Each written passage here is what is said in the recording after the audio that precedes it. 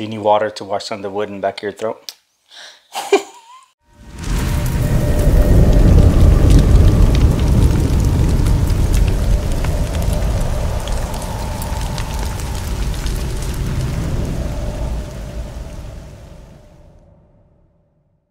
What is up, guys? Welcome back to Bottled and Bond. I'm Ozzy. And I'm Amanda. And today we're headed back to Kentucky, Laredo, Kentucky. In fact, we're actually going to head back to the Maker's Mark Distillery, and we picked up a bottle, and we're going to sample and try and review this bottle today. I've seen it, haven't seen it in every single ABC store here in Virginia, but I've been thinking about picking it up, and today we actually picked it up. All right, so this is the Maker's Mark Private Selection. It's a cocktail finish. They call it a cocktail finish because it's actually hand selected by Virginia ABC. Now, many different states hand select their own.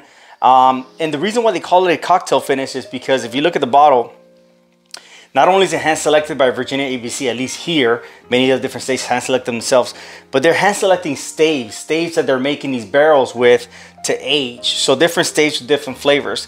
This specific selection is the different staves that they selected for this one.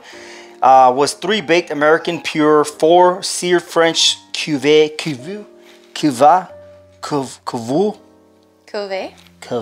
2 Maker's Mark 46, 0 roasted French Mendiant.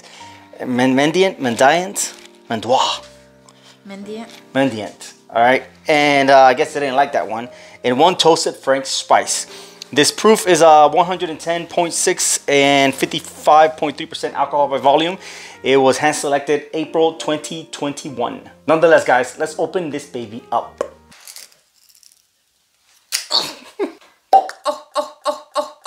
Nice.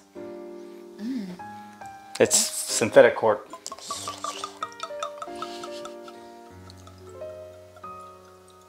Oh man, this. It's smooth. Yeah, it's well, it's on the nose. It's sweet. It's sweet cinnamon. Man, maple. Definitely. Yeah. One of the things that I've been realizing more and more about Makers is their maple. Their maple and honey forward smells is just remarkable. It's delicious. I'm getting some cherries. It's very sweet. Very sweet. Very sweet. Definitely. It reminds me a lot of the Maker's 46 and the Maker's 101. Yeah, it's sweet, very mapley syrup, honey-like. Not so much vanilla, but definitely brown sugar. Yeah. You still pick up a little bit of that woody. Yeah, definitely. A little bit of that woody, a little bit of those fruits, cherries.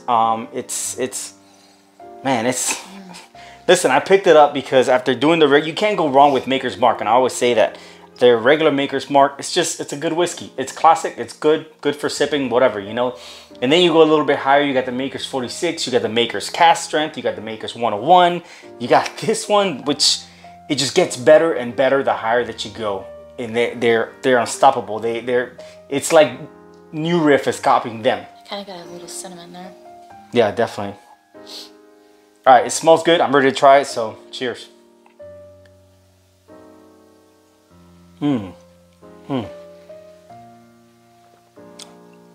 Oh man. Oh, that's delicious. Yeah, that's really good. Very nutty, brown sugar, smooth, yes. Honey. There was something I picked up. I was picking up like some of that charred oak, but it was very nutty, like a cluster, like the sweet pecans. Man, this is good. This is real good. Very smooth. And then, like, it doesn't bite on your tongue. No. Back of the throat a little bit. But yeah, it has a small spice. On your tongue, your tongue retains a lot of the sweetness. Those sweet notes. Caramel, man. I'm sipping this, and I don't know what it is, but it's like my lips are like getting coated. It's like a coating of like syrupy sweetness. When you lick your lips, I guess I got it in my lips. I don't know. No homo. Alright, there's the burn, like the stingy kind of fiery on the tip of your tongue. Yeah, the more you sip it, different whiskeys will have so many different effects. Usually the good ones, the more you sip it, the more you start picking up a little bit of that ethanol, a little bit of that spice around your tongue, your palate, the back end. And And then you got those whiskeys that they start off pretty good, but then it's just ethanol and just bland. And you know, what you want to look for is for that. That although you do pick up all these fruits and all this, the honey, the sugar, the syrup and everything, although it gets a little bit spicier, the more and more you drink it, you still have those sweet notes. Even though it's still spicier, you still retain some of the sweet notes, and it's just all around good. And maybe at a certain point, if you're sipping it in a glass and you get halfway and you start experiencing that spiciness, you can add a little bit of ice cube. You can open it up with a little bit of water and continue sipping it. I'm just getting kind of a woody flavor in the back of my mouth. And I feel like this would definitely, I would be able to taste it more if I had a little bit of water in it. So you need water to wash down the wood in the back of your throat? Nonetheless, guys. If you guys have had Maker's Mark, their private selection, their cocktail finish, all right, the specific one, let us know in the comments below. Let us know what state hand selected your bottle and what you thought about it.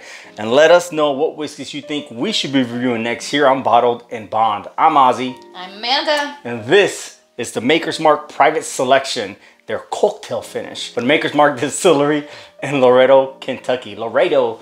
And this is Bottled and Bond. Cheers.